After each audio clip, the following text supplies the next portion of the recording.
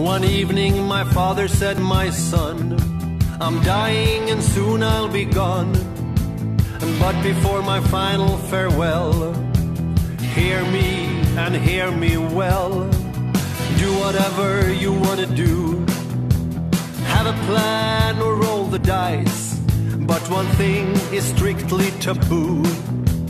Please follow my advice. Never Google your symptoms. That is my only prescription.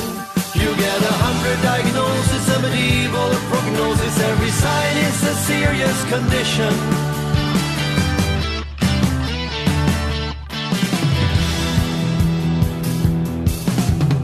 If you Google cough and diagnosis, you have got tuberculosis. And if you Google fever and red, you've got Ebola and soon will be dead. And if you Google I have a runny nose, it's CSF, your brain is leaking juice.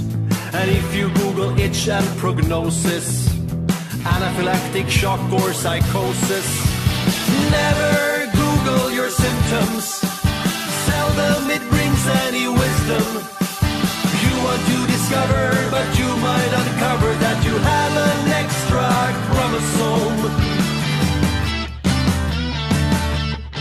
So this is what I heard my father say.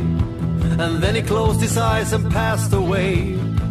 The autopsy report was very clear. Death from hypochondric fear, which is custom when you Google your symptoms.